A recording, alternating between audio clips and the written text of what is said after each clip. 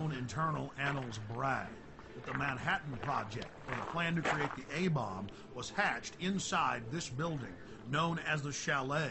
The Strategic Defense Initiative, better known as Star Wars, was also the brainchild of Grove members and was born inside the Chalet. Our source worked at the Grove in the summer of 2004 and the summer of 2005, and he was able to obtain 2 program covers for the cremation of care ceremony, as well as a 2005 membership list, which reads like a who's who of U.S. and European elite.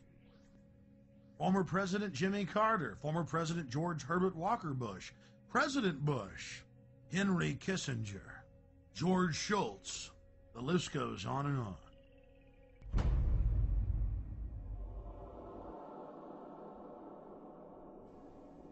When it came to create the modern equivalent of the Philosopher's Stone, to master alchemy at its highest level, changing one element into another, changing uranium into plutonium, one of the highest secrets of alchemy, where did the S1 Uranium Committee of the Manhattan Project meet?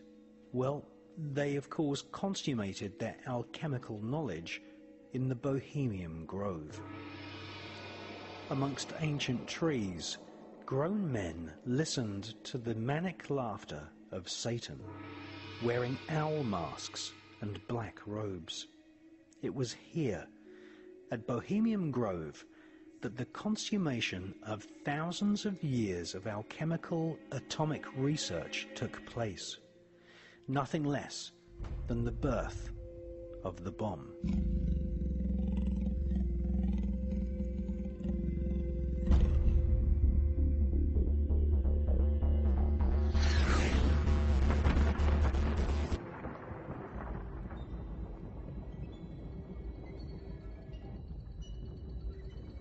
American author Michael Hoffman, in his book Secret Societies and Psychological Warfare, speculates that the golem fetus may have been placed inside a giant 25-foot long, 12-foot in diameter canister, which was photographed at the Los Alamos Atomic Bomb Test Range. This mysterious canister was nicknamed Jumbo. It was made of solid lead and cement. It is conceivable that the fetus was placed in the center of the canister and then irradiated with the blast of the world's first atomic bomb, thus infusing the demon child with what Kabbalists call the demonic force of atomic fire.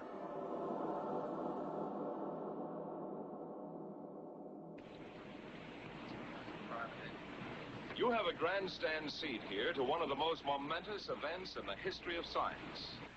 In less than a minute, you will see the most powerful explosion ever witnessed by human eyes. The blast will come out of the horizon just about there. And this is the significance of the moment. This is the first full-scale test of a hydrogen device. If the reaction goes, we're in the thermonuclear era. For the sake of all of us, and for the sake of our country, I know that you join me in wishing this expedition well. It is now 30 seconds to zero time. Put on goggles or turn away. Do not remove goggles or face burst until 10 seconds after the first light. Minus 15 seconds. Minus 10 seconds. 5, 4, 3, 2, 1.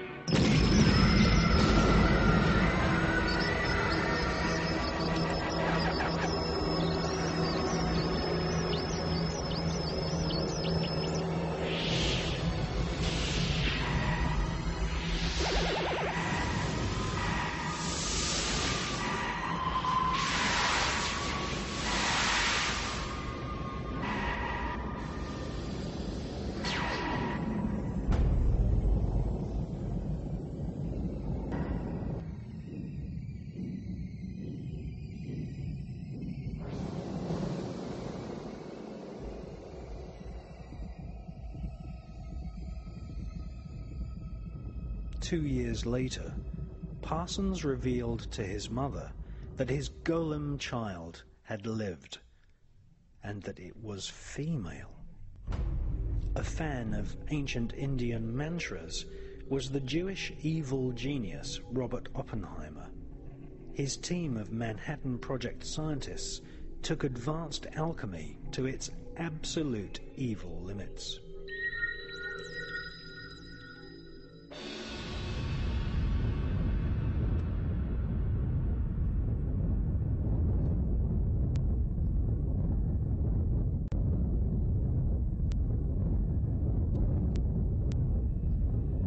He knew the world would not be the same. Few people laughed. Few people cried. Most people were silent. I remembered the line from the Hindu scripture, the Bhagavad Gita. Vishnu is trying to persuade the prince that he should do his duty, and to impress him takes on his multi-armed form and says, "Now I am become death, the destroyer of worlds, the destroyer of worlds, the destroyer of worlds."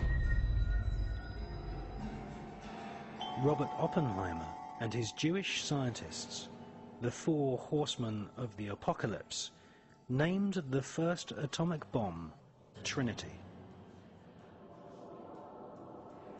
Was this in reference to the Christian Trinity? Or is it a veiled reference to the great beast, the Scarlet Woman, and the Antichrist? Welcome to what Aleister Crowley called the Eon of Thelema. Thelema is the Greek word for willpower. This, as we shall see in the 3rd volume of the Illuminati, is the age of Thelema, where the whole of humanity is being processed, bombarded with images of death. This is the new world order.